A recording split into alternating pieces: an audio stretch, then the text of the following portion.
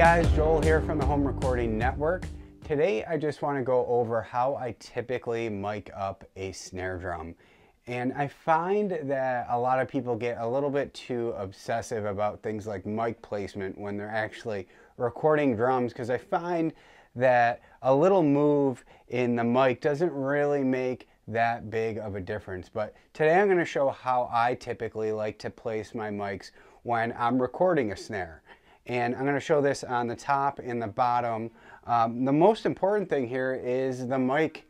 So I like to use the Shure SM57 on both the top and the bottom. And these are cheap microphones that have just been the industry standard for recording snares for a long time. So I choose to go with these. So today what I'm going to do is I'm going to mic up this snare, and then I'll show you guys actually where the mics are placed on both the top and bottom. And then we'll record some hits and we'll hop into the DAW, and I'll show you some additional things you should be looking at when you're actually recording a snare drum. Okay, so we have this snare drum mic'd up on both the top and the bottom. Now let me show you what I did here, and I'll start with the top. So for the top snare mic, I'll usually place it about an inch in from the edge of the snare, and I like to place it at about a 45-degree angle, kind of pointing towards the middle of the snare drum. The reason I do that is because I like a lot of low end in my snare. So the more you point it towards the middle of the snare, the more low end you're going to have. If you want a real nice snappy snare sound, you can point it more towards the edge, but you're going to have less low end. So what I usually do, a rule of thumb for me, is I like to be able to fit about 3 fingers in between the mic and the skin. I don't want this mic being too close to the skin. I want it being about 3 finger widths away from that skin. Now for the bottom, it's actually pretty simple. We want it to just mimic that top snare mic. So again, it's just placed about an inch in from the edge of the snare. And again, I can fit about 3 fingers in between the skin and the mic.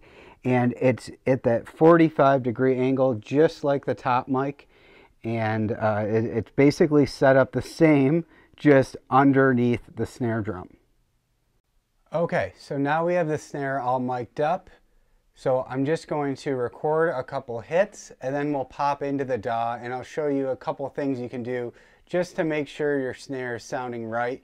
And I'll even give you some tips on how to make them sound a bit better. So here we go.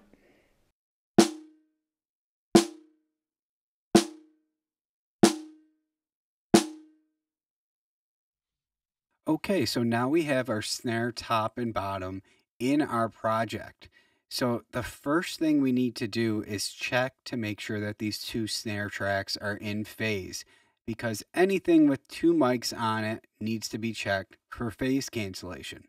If these 2 tracks are not in phase, then the waveforms are going to be fighting, which means we're usually going to lose some low end from the track. Basically, this snare hit won't be as powerful as it is intended to be. And of course, we want our drum hits to be as powerful as possible. So how I typically check for phase cancellation is I will pan one track all the way to the left and one all the way to the right, and then I will put this BX meter on the master bus. And what this BX meter has in it is this correlation meter. So every one of your DAWs should have a correlation meter. So what I will do next is I will play the track and make sure that this correlation meter isn't going towards the -1. I want it to stay on the right side of this little line. So let's play the track and see.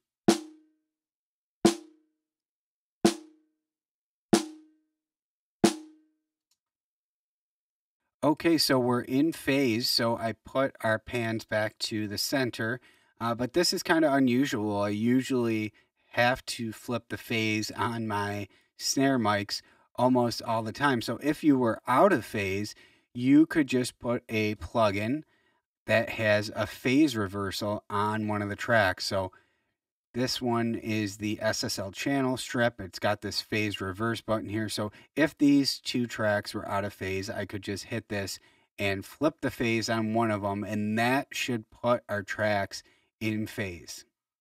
Okay, so now some tips on getting our home recorded snares to sound better. So the biggest problem with snare drum is the ugly sound that's found around 500 hertz. So I'm just going to pull up this EQ, and I have this one section set to about 500 hertz. So we should be able to get this snare sounding a lot better by dipping a large amount of this out. So let's do that.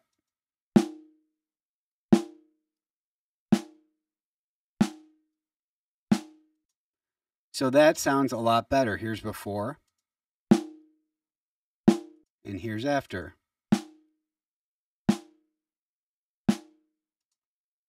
Now to add some nice top end, we can usually add an 8K shelf. So let's do that.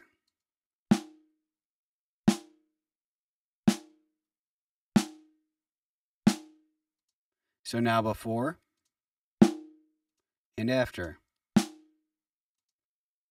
Now, if your snare needs some more low end, I find myself boosting somewhere from 160 hertz to about 200. So I have this set right at about 180, and we're going to do some boosting here just to give the snare a bit more low end.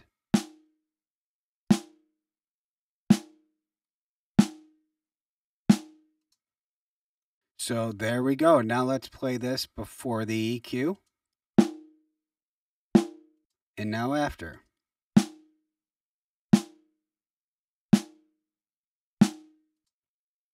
Now we can go down to our bottom snare here, pull up an EQ, and we can brighten this bottom snare up to get some more of that snare sound, the rattle of the snare. So let's do an 8K shelf on this.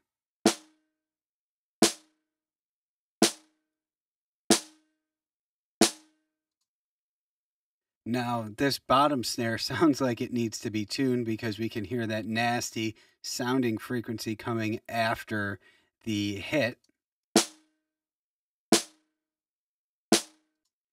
But we should have a decent sounding snare sound now, so let's just play these together. I'm going to lower down the bottom snare a little bit.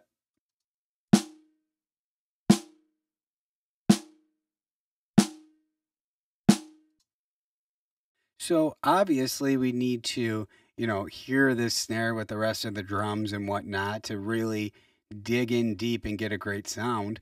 But this is the typical process for me when I'm, miking up the snare drum, checking phase, and getting it to sound a little bit nicer than it actually sounded when it was recorded. So I hope this helps you guys out.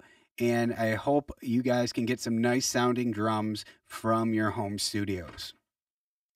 Guys, thanks for watching. Make sure to download your free Ultimate Home Studio Mix Guide. I made this for you guys so you could start getting your mixes sounding better. There's a lot of great information in there. And be sure to reach out if you have any questions or if you need any help with your mixes. Thanks.